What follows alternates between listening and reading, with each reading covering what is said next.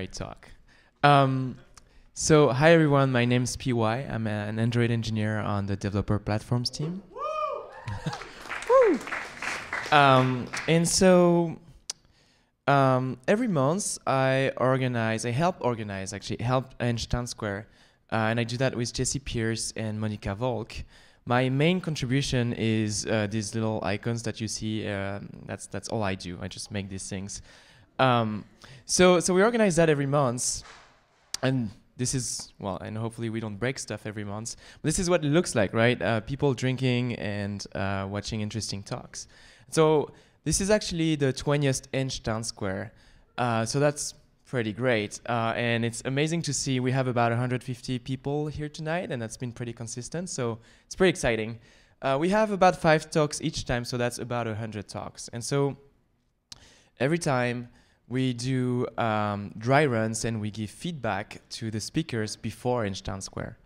And so we've done that over and over and over again, and we built experience. And today I want to talk about that feedback that we gave and what we learned, and basically talk about how to give a successful tech talk. So what is a successful tech talk? In other words, what is the jobs to be done of a tech talk? Ooh. Okay, that one didn't fly. Okay, okay. Is it to make you feel good, have a good time, drink some beer? Well, not really, because otherwise we wouldn't do the talk, so we'd just do the beer, right?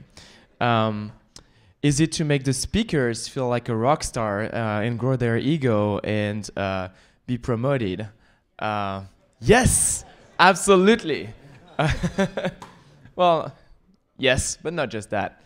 So it's actually about learning, passing knowledge. The idea is that when you walk away tonight, you are maybe slightly inebriated, but you also learned something, at least more than one thing, and you're going to remember that, and that's the goal. So how do we learn? There are basically just 2 ingredients to learning, and that's cheese and bread. Because these are the 2 only ingredients for everything in life, so there's no need for anything else. Just kidding. That's kind of a weird joke, but you know, in French, so pardon my French. So really, there's one thing that's super important when you're giving a talk, and that's pretty much the only thing that matters, because you're engineers, you can figure out the technical part. The part that is key is attention. If you're not paying attention to someone or to something, you're just not going to remember anything about what happened. So when you're a speaker, your goal is to catch people's attention and keep it for 10 minutes. And it's actually pretty hard. So that's the first ingredient, catching the attention. And the second one is repeating things over and over.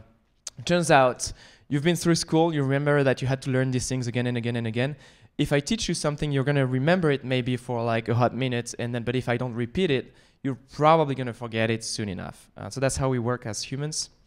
So we're going to focus, I'm not going to try to repeat too many times tonight, but we're going to focus on like attention, a few practical tips. So who here is really, really good at doing 2 things at the same time? Like, aside from Monica, she's really great at that, and Ella as well. Like cooking and programming at the same time. Yeah, I think that's kind of hard. Really, we know that. We know we're bad at that. And then we make slides, and they look like this. And basically, as I'm speaking, you're going to start reading the slide, and you don't pay attention to what I'm doing and what I'm saying. It's really hard to pay attention to the slide and myself. So what can we do about that? Well, it's pretty simple. The first thing you can do is replace all of the text with notes, a summary of the text, right? Like a few words instead of so many words. Then when you have less words, you have more space. When you have more space, you use the space, you make things bigger. Maybe you don't need the bullet points, you remove the bullet points. Maybe you don't need to show everything at once, you can introduce it one by one. Notice the fact that I use transparency for the first item, so to kind of like make it fade away, so that we can focus on the important thing but still have context for what just happened. We can do even better. For example, if I show you a tiger like this, it's not really exciting, but if I show you a tiger, now that's exciting, you're going to pay more attention to it. So you can use pictures instead of text when appropriate, and that might help because it's just easier. You see a ringtone, you understand ringtone. If I say, you know, pay attention, blah, blah, blah, it's easier. Words are hard. They are. So let's go back to our slide. So why did this happen? What happened is that you were making a tech talk, you were making slides, and you dump your ideas in Keynote. And that's okay. You can do something else, like doing it on paper, doing a mind map, or you do it in Keynote, but then you're not done yet. You iterate and you start replacing things. You just have to remember that when it looks like this, it's not ready yet. So we're here. We talked about pictures. So when I see this, though, do I know what I want to talk about? I might not remember.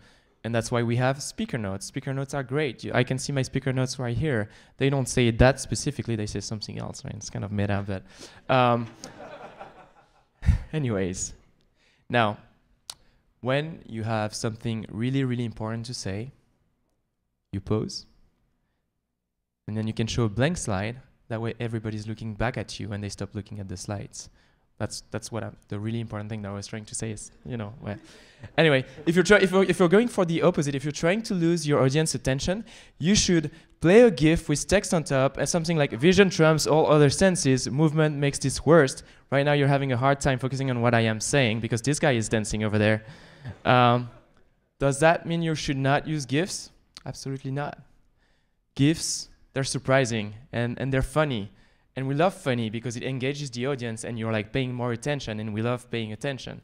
However, there's a quick trick. You should use GIFs, but yeah, don't put text on top of GIFs. And then if you're playing GIFs, play them once or twice, but just wait for the end and then say the important thing.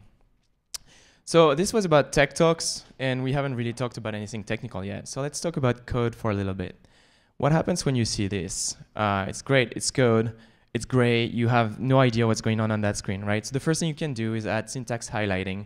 If you copy paste from IntelliJ, you get that color immediately.